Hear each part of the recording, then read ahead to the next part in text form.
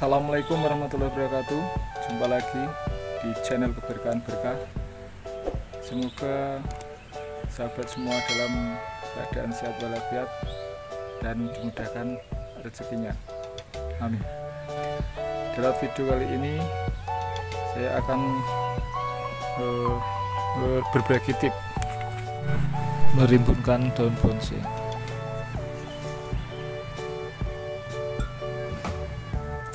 Bonsai serut ini pertumbuhannya sangat lambat dan seperti macet, tidak ada pertumbuhan sama sekali. Padahal ini sudah lumayan lama ini.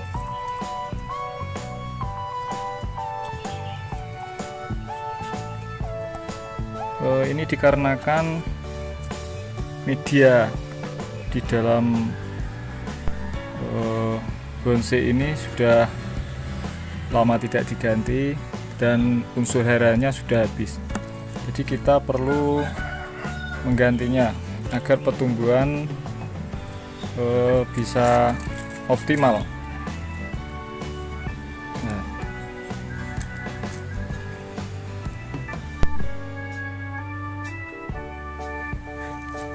ini macet, hampir tidak ada pertumbuhan.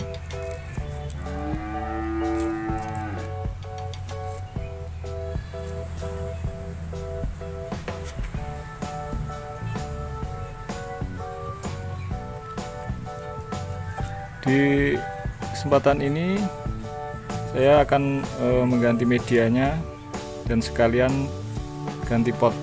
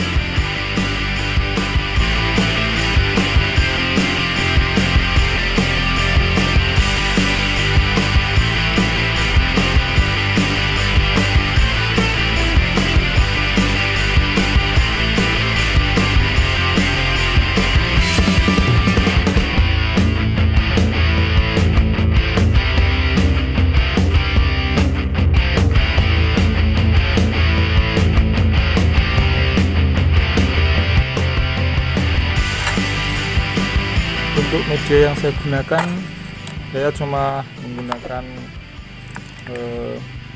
kotoran kambing, pasir, sama tanah.